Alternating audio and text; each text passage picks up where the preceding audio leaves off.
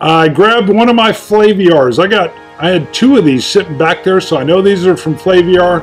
I put a little blue painter's tape on it so that I wouldn't see it. They sent us a little sample of stuff to try once. It was neat. If you want to try little samples of something before you buy a big bottle, check out Flaviar. Can't go wrong.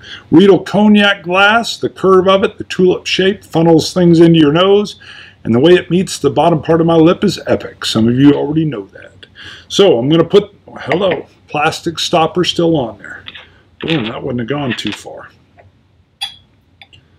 We're going to save some of that for later.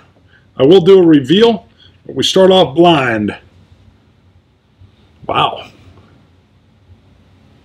So I got a sour note off the front of it, like a sour wine or grape. And then it moves into like a sweet taffy. Granulated sugar. Almost like a wine finish. Nancy Fraley, sniff it just from the top. It's so light I almost can't get anything from it. I'm going to hazard that it's a some kind of scotch. Huh.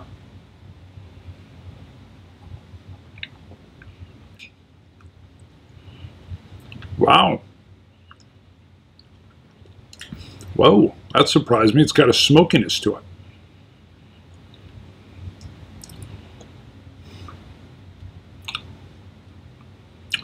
I'm bobbing my head because it's like a faint light peat, but the smoke is more like a waft of smoke from a fire. It doesn't have the peat strength, and I definitely didn't get it on the nose. And no, I think I'm still good. Sorry, I think I'm getting a battery warning load here. We'll see if we lose this or not. Man, it doesn't foretell on the nose at all.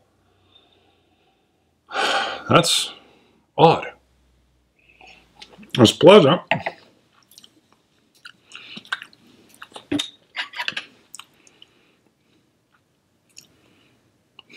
The faintness almost reminds me, and I don't think this is, I have a distant memory that there's not a Talisker, but if I was going to say it would be like a faint Talisker. Just going to do that's 3 small little drops. I don't want to overly water this one down. Sometimes I will when I'm tasting. Water will sometimes open something up and let you get more out of it than you normally would. Hasn't really changed the nose. Sometimes when I'm tasting, and I know Scott's tasting, we'll overly dilute just to see what flavors we can puzzle out.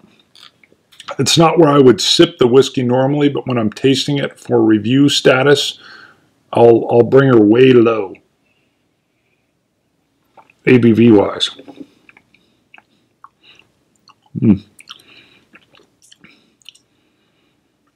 This is one I would sip neat. Again, I get a faint smoke. It's not a strong smoke at all. Let's see what's underneath here.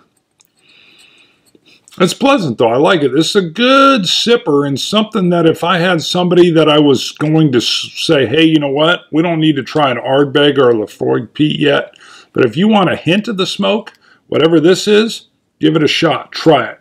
And if they'd sipped this and said, yuck, I wouldn't go any further with a peated whiskey. If they were like, wow, it's a pleasant, warming, smoky feeling. You may, my friend, become a peat head. This is, Nikka Yoichi 10, it says 10 to Japanese whiskey. All right, I don't know if you can see that. Maybe I'll take a photo of it and throw it on there. So it's a Japanese whiskey, and I've never had Nikka, N-I-K-K-A, Yoichi. I'm sure I'm mispronouncing, Y-O-I-C-H-I. And then right below it says 10 and then a capital 2, Japanese whiskey. It is 45% alcohol by volume, and it was bottled August 2015. Well, isn't that interesting? So this is exactly what I'm talking about. I got a Japanese whiskey in front of me. I didn't even remember that being in the sample. This one was sealed. Sometimes I'll reuse these because I love the sample bottle size, but then I scratch off the label. And so this was sealed. I know that's what it is. A Japanese whiskey.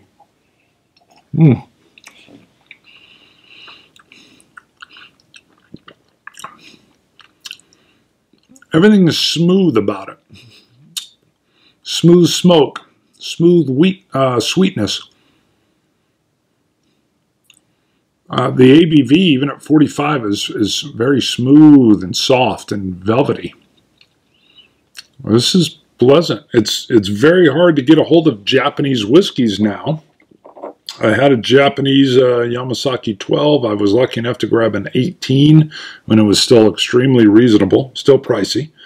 But this is nice. I would buy more of this if I could afford it or find it. I haven't seen it. I like the smoke. I'm a big smoke peat head, so anything with that smoke in there really intrigues me. What's tricky is I don't get it on the nose at all.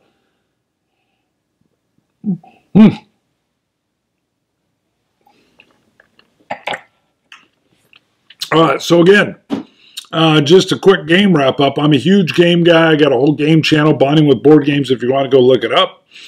What we've got on the table right here is a World War I game, but it uses a system from a game designer. When I say game designer, think author.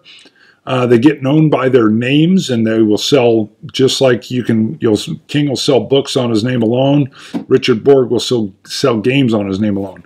This is a very simple system. This particular one, Command and Colors, deals with ancients. You got Rome versus Carthage and Syracuse, 15 epic battles. You're in command. You've got cards that'll be in your hand that allow you to move troops, and the board's broken up into 3 different sides. Now, again, this is World War I, but it works the same. And here you may have heavy troops or archers or mounted cavalry or an elephant. And this is a heavy, heavy game because it uses wooden blocks with stickers on it. You can see the war elephant on the side here. Anytime you got a war elephant, the game's good. Just saying. That's enough on the games. If you're ever interested in some game stuff, switch over to my Bonding with Board Games channel. I have 2 main hobbies, whiskey and cardboard.